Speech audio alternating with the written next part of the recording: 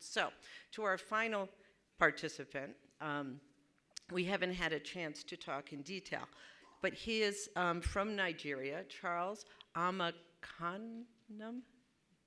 How do you say it? Okay, thank you. Chairman of the Nigerian Mortgage Refinance Company. And what's very interesting here is the Nigerian Sovereign Investment Authority, as I understand it, actually invests in your company. That's right. Thank you. Thank you very much. So I'm here at a very, ladies and gentlemen, good morning. I'm here at the very last minute, Madam Chair Lady, on the invitation or the request of a friend of mine who's on the board of the NMLC, who is Uche Oji, who is the CEO of the Nigerian Sovereign Investment Authority, which was set up in 2011.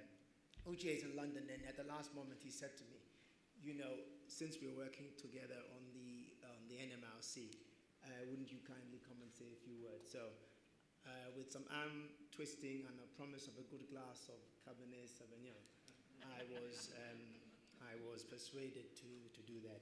And I hope I can substantially make a few points and contribute to this, Madam Chair and colleagues here. I would start off by saying that Nigerian Sovereign Investment Authority was set up in 2011, and it's led by Uche Oji. It subscribes to the Santiago Rules. It has won a number of awards. In my view, it's too small relative to the size of the economy, far too small. If you look at the metrics of the population size or GDP size relative to the size of the fund, it's too small. But it is going to grow, and Uche has been instrumental in pushing it. Now, some few points in the interest of time. It subscribes to high governance. It has a lot of applications for funds in Nigeria and in West Africa, but it's limited not only by its size, but by the credit quality of some of the projects that have been brought to it. And I think this is a universal challenge. It's one of the reasons I like the point made by Mamadou about financial engineering, and your point, Madam Chair, with regards to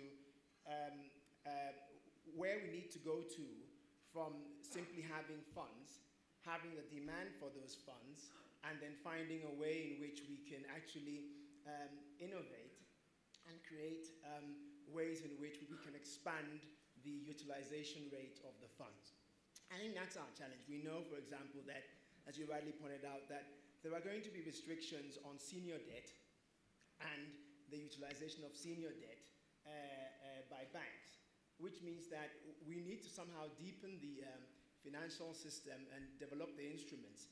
For example, from the mortgage side, we have analogies which give us some indication of where we can go towards the infrastructure side. For example, the whole convertible debt obligation structuring there, where you have tranches of different types of debt, all the way from senior debt down through to junk debt.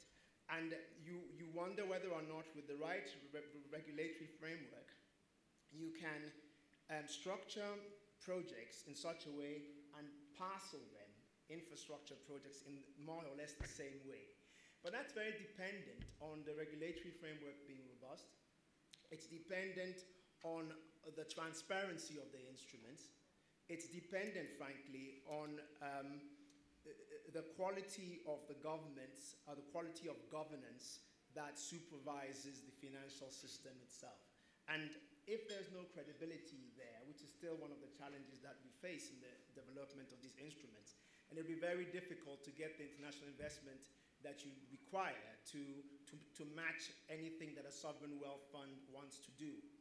So, Madam Chair, I have a few other comments, but I just thought that with that, my slant is towards how do we innovate and how do we go beyond where we are right now, given the limited amount of funds that we have relative to the demand that is obviously there, and how do we structure and present and package the actual projects in such a way that they're attractive to not just the sovereign wealth funds, but to the broader investment community.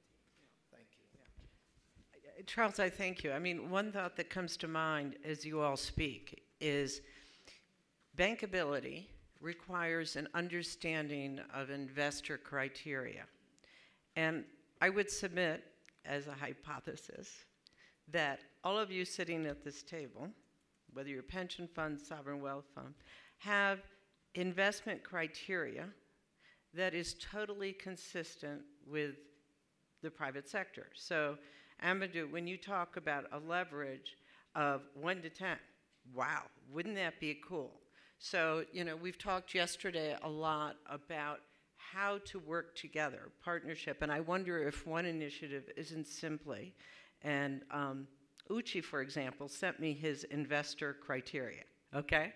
Why can't we just have transparently everyone's investor criteria and use that as a basis to build momentum to partner together? And, you know, actually, you know, this is all about also learning from one another, refining, and then related to that, what you were saying, the financial engineering, to really think about how do we work with the other players, whether it be the banks, and to leverage.